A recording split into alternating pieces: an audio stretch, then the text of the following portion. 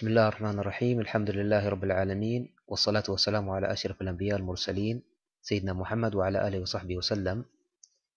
سوف نتعرف في الدرس التالي والمكون من 3 أجزاء على أساسيات برنامج الثري دي ماكس 2012. سوف نأخذ اللي هو نموذج مصباح كهربائي ونقوم بعمل الحركة له. فالجزء الأول يتحدث عن كيفية صناعة النماذج اللي هو الموديل، ثم ننتقل للجزء الثاني كيفية إضافة الخامات والإضاءة اللي هي التكتشر واللايتنج.